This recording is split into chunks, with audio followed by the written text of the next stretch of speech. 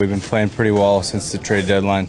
We didn't get the same effort that we've been getting for the past few weeks, and when you don't come to play, the result usually isn't in favor of your play. And I think that if we come to play against St. Louis, we give ourselves a chance to win and stick to our game plan, and I think we can have some success. We don't have any control as players who we play with, so we've got to play as hard as we can every night with whoever it is. I think that different guys complement different players, and Stort's the guy that goes to the net hard. Who's the guy that he can find players, make plays. So if you get open, you get some chances.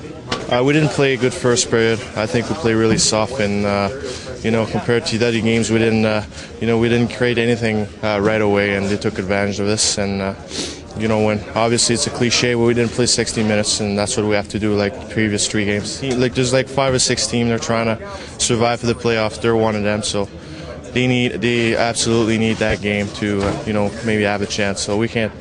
Obviously, we're the last team in the league, so we can't take anybody light. But it's gonna, we want to, have great last 8 games. Hopefully, get some wins.